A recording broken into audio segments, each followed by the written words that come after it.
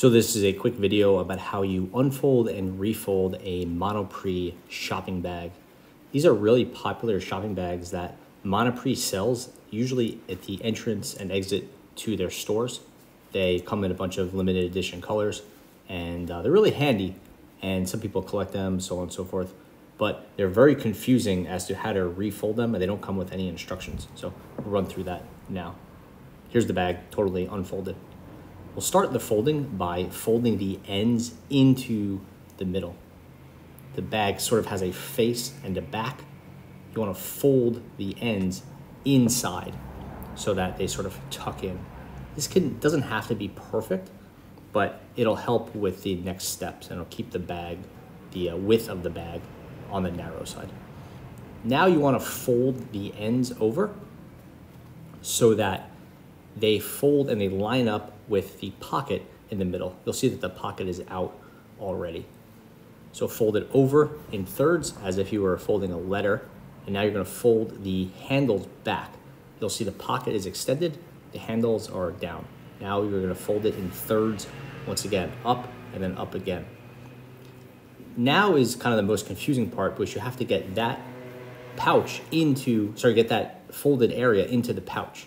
I had the pouch inside out, so I flipped it, and now you wrap the pouch around the folded up bag. Now that everything's inside the pouch, it's just a matter of sort of flattening it out. You're never going to get it as flat as Monoprix does from the factory, but you can get it really in a pretty neat little bundle. Now in the next part of the video, we'll do the whole process again, just to see a second take on it. You're not always going to be folding it exactly the same from time to time, but if you follow this general pattern, it will work out and you'll get in that pouch every time. And this isn't the factory fold. This is exactly following how I had it. Okay, so it's unfolded, and when it's fully open, we're going to take that pouch piece out and put the handles all the way extended. That'll be a good starting point with it flat on the floor like this. Here I'm folding the ends over as opposed to tucking them in. This method will be fine as well. Just make sure they line up with the farthest part of the handle. Now I'm tucking them in. Again, you could do it either way. I like to do it tucked in. It seems to have a more predictable end result. It does definitely take a little bit longer.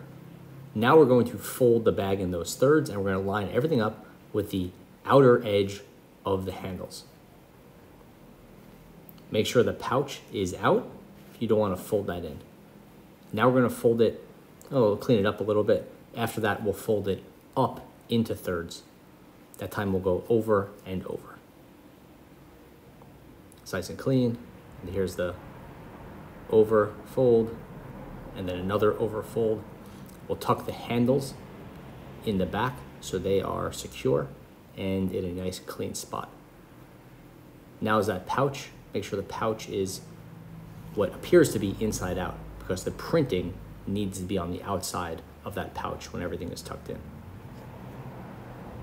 Now get the folded up bag and wrap the pouch around it.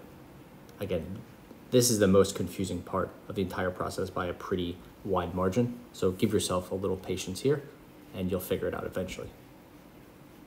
Just make sure you remember that it needs to be outside. The outside needs to be the printed material so that it looks like this. As long as you keep that in mind, you'll always be going in the right direction. Now at the end, you want to just sort of flatten it and make it a little bit neat. That way, if you're putting it in a backpack or something like that, it's not kind of a ball. It's nice and flat. Thanks for watching.